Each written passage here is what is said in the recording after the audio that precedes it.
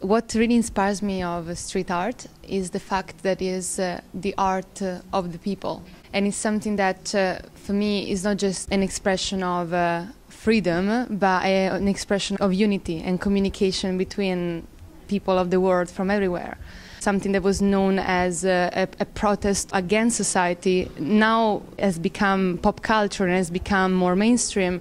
That when I paint a piece around the world, I know that someone at some point will stop from their routine of walking to work and just maybe living a mechanical life, and something colorful would catch this person. And in a way, I like to think that this can almost reprogram society when we stop and we remember that we are people, that we are not machines, that we are perfect, that we are a work of art ourselves.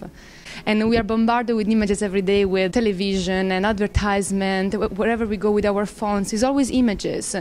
So when I thought, why would artists be important to this society if we already have so many images in our life? What I came to understand is that because we don't do it for any reason but that we love doing it. I don't paint a mural because I want to convince you to buy something. I do it because this is inside me and I want to put it outside for you. And when this happens, I think that there is an innocence that sometimes we forget about, and to find that innocence back, I think is one of the greatest gifts of street art. Painting on leather was a very, very new experience for me, and I found it absolutely amazing. I've always been fascinated with tattoos. It's one of my big passions. And painting on leather, it was like painting on myself in a way. It's something almost mystical about it. I'm painting on something that was alive. I feel deeply honored and very almost reverent. While maybe if I paint on a canvas, it's just a surface, or a wall is just another surface. Leather is precious, and that's something that we're very lucky to have, and that we have to do it in a conscious way.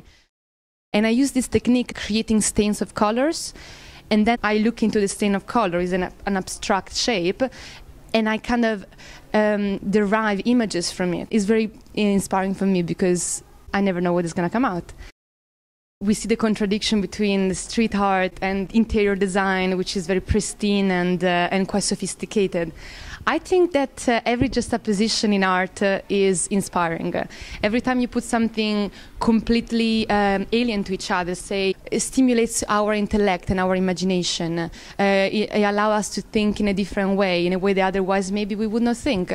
When you put the two together, you create this juxtaposed hybrid. And I think it's fantastic, and I think that it will challenge people. I think that it will inspire people, would make people talk and ask themselves questions, and maybe even ask themselves, what is really street art?